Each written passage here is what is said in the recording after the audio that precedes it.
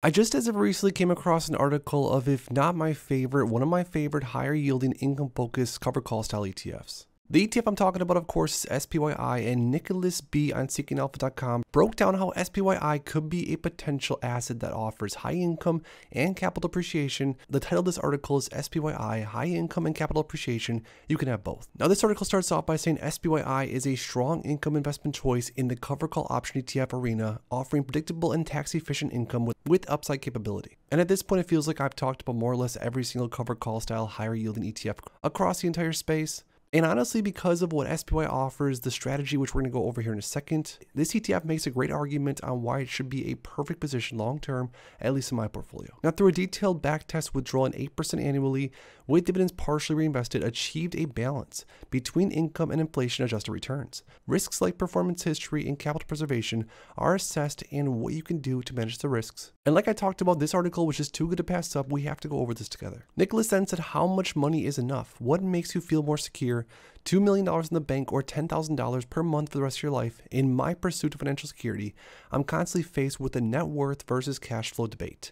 And a lot of investors alike are always talking about what's better off, having a massive balance of cash and then slowly draw it down, or investors like myself that are currently trying to live off a dividend income potentially in the future.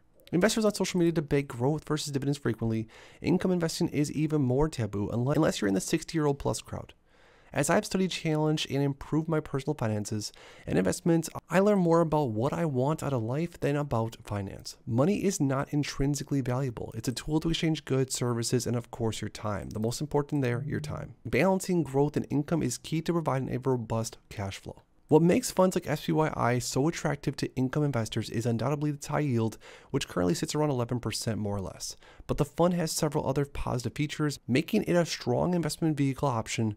In addition to just the high yield, SPYI also offers predictable monthly income because more or less, at least since inception, this ETF has paid around 47 to 49 cents more or less every single month on time. Now, also tax efficiency, which is very important to some investors, and active strategy to manage the NAV or the net asset value. To achieve a predictable monthly income, the fund sells cash-settled European-style options using SPX indexed options. Additionally, the fund management has a goal to distribute 1% per share each month, as shown below. So as of right now, where SPYI is currently trading at more or less $50 per share, it has a distribution yield of around 12% in a trailing 12 month of just under 12%. The predictability of the monthly income is one of the most important anchors for forward-looking asset assessments of SPYI, knowing that the target of 1% per share allows investors to predict their distributions, which has been one of my favorite things about buying shares of SPYI on a consistent basis. Knowing that I most likely, not for sure, most likely will be getting that every single month keeps me extremely motivated to get more and more shares of this ETF specifically in my portfolio. Now, the fund layers its tax efficiency strategy with several methods. The contracts sold are taxed at 60% by 40% long short-term capital gains, taxed respectively per section 1256 contracts. Part of the fund earns qualified dividends from equities held, utilization of a tax loss harvesting, of course, and it uses ROC or return of capital classification on the distributions, which essentially makes around 90% of distributions deferred as long-term capital gains. Now, a case for the 8% rule, this is where it gets interesting. I've been building a dividend growth and income portfolio to fully offset my emergency fund and to cover my fixed expenses, which are about $2,600 per month. Now, using the 4% rule, he would need to invest around $780,000 to cover the fixed expenses, such as things like subscriptions, phones, insurance, water, etc., etc. These are expenses that will never go away even if you are debt-free, but with SPYI, you would only need to invest, at least theoretically, $260,000 using the current 12% distribution yield or whatever. There's no point in using the 4% rule, otherwise you would simply invest the underlying holdings in SPDR, the S&P 500 or SPY. However, in my experience and analysis, I don't believe it's wise to take the full distribution from SPYI and cover call ETF in general. However, there's something called the 8% rule, which the idea is to structure an income portfolio with investments which provide a reliable and predictable yield, usually somewhere around 8 to 10%. Regardless of market conditions, cover call ETFs are one such investment a part of the group. And it is certainly less mainstream and more recently of a highly controversial take by Dave Ramsey when he bashed the 4% rule on the Ramsey Show. Now, in the table that we see right here, it says that I compare SPYI's average distribution each year, the income growth, and the average inflation rate. Although the distributions have grown above 2%, inflation is not always 2% each year.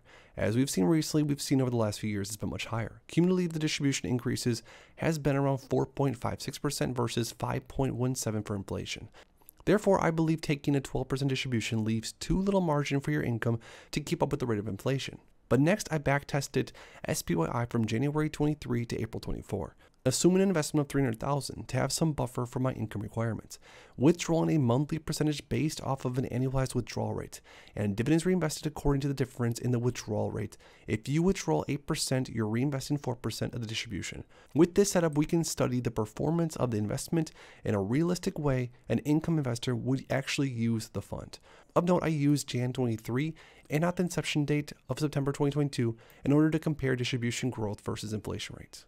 Now in the chart above, I plotted the annualized withdrawal rate versus the annual cash flow on the primary y-axis and inflation adjusted CAGR on the secondary y-axis.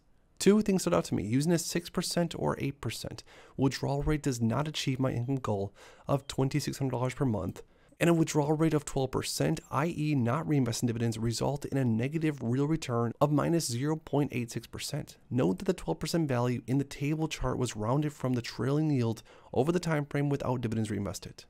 Now this was done to see how the investment would have held up based on price performance alone, taking the full distribution and seeing if your income would still grow. So in conclusion, Nicholas said, all in all, I'm intrigued by SPYI and NEO's NASDAQ 100 high income ETF, which is QQQI, which I've also talked about. For that matter, as strong income investments, the predictable monthly income, tax efficiency, and capital appreciation strategy makes for a strong income investment choice.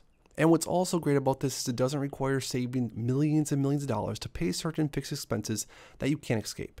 I believe in a realistic income investing strategy is investing into both SPYI and QQQI, which he wrote about recently, and utilizing the 8% rule to cover the fixed expense needs, reinvesting the difference back into the fund, which could definitely be a good option and a good strategy long term. Now for me personally, in my long-term portfolio, I still like to have a mix of growth assets and income-oriented assets.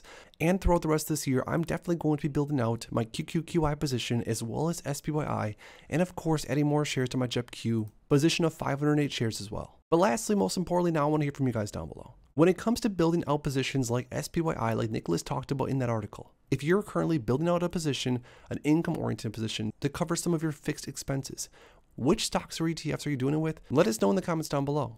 If you enjoyed this video, make sure to please drop a like on it and subscribe for more future content like this. Real quick, for those that haven't already, make sure to go to the first link in my description and grab my new dividend investing ebook, where I share exactly how I went from $0 invested to now earning over $6,000 on a monthly basis and over $1 million invested in the markets. Along with the ebook, you're also going to receive my custom dividend tracker, where you can track your dividend progress on an ongoing basis and reach your dividend investing goals. So make sure to grab yourself a copy of my dividend investing ebook and the new dividend tracker today. It's the first link in my description. Thanks as always for stopping by, and if you are interested in investing, make sure to check out these recent videos I posted right here.